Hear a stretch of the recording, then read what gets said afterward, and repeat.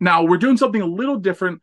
Before we get to all the questions, I did ask for some viewer questions. I did it last minute, so we don't have a ton, which is good because we don't have that much time anyway.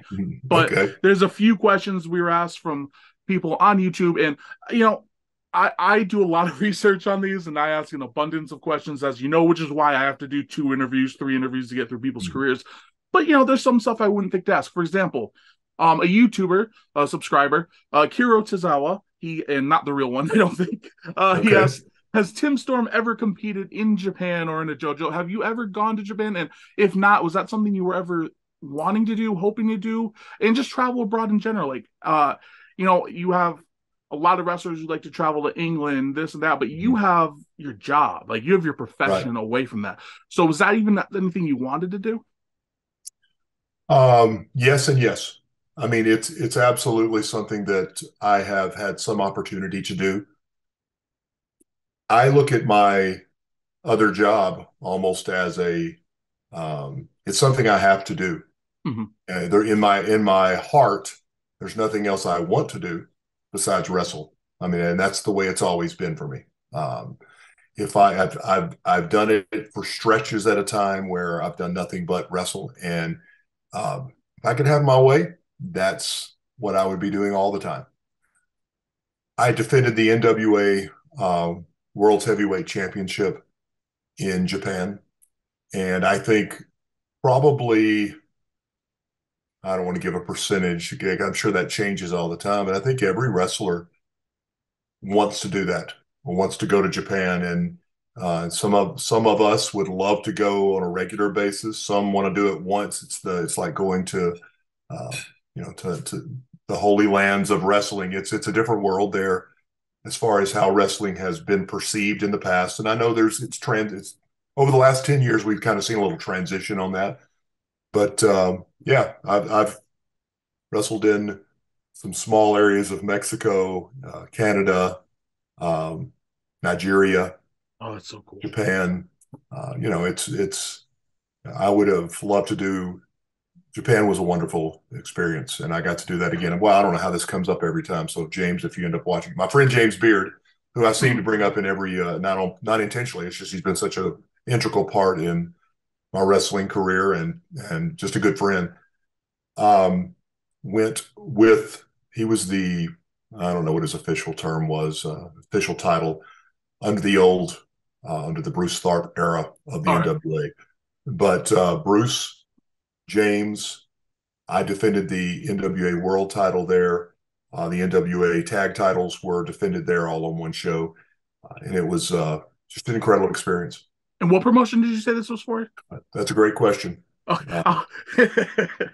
No and worries. I honestly can't remember it. One of the things I think I was actually talking to JR Kratos Mhm. this week during our TV tapings, and I know that he and Homicide are going, and we were just coming up in the next couple of weeks, but we were talking about wrestling in Kurikan Hall, and I didn't get to do that. And that would be something that I would have loved to do. And there's other venues, but that's like from our hotel room where we were sitting, we could see it was out our window. We could see that, and um, I would have loved to have done that. This was a smaller promotion, Mhm. and I won't show my really lack of memory. This is how deep I get. I think it had the word diamond in it. Okay, that's all I got. It's I so honestly cool can't though. remember.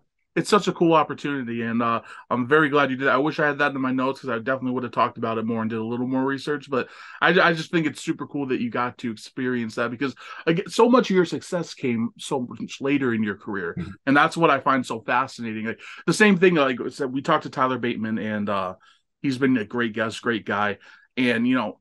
He got into Ring of Honor in New Japan after almost 15, 18 years in wrestling. And Right. your story is similar where you really took off in the end. Like you were already part of the NWA, but the NWA and your role in it really started taking off so much later. So I just think it's so fascinating to see all those opportunities come later on. I think it's pretty cool. Yeah. Great experience. I mean, it's because of the history of professional wrestling in Japan, their respect, the way they approach it, the fandom in general, um, it's taken to a different level. Yeah, I know. Even like just getting off, just arriving at the hotel and getting off, getting out of the shuttle or whatever we were on. There were already fans waiting, and we have obviously we have a lot of fans in the United States, Mm-hmm.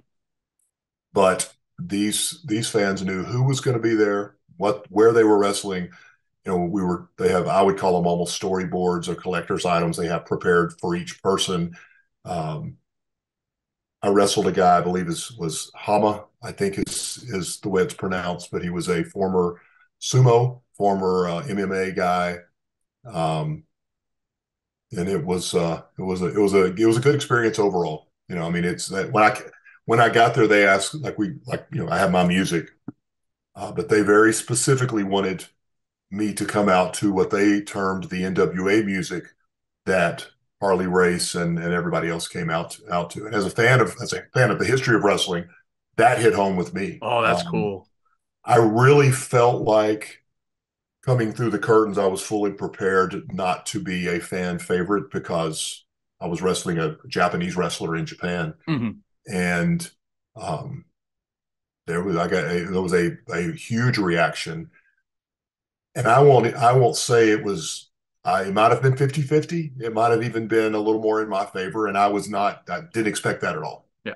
I thought, okay, an American coming in against someone who was a fairly well-known wrestler in Japan that's Japanese. I thought, okay, I'm going to be prepared for it, but I wasn't prepared for the positive entrance I got.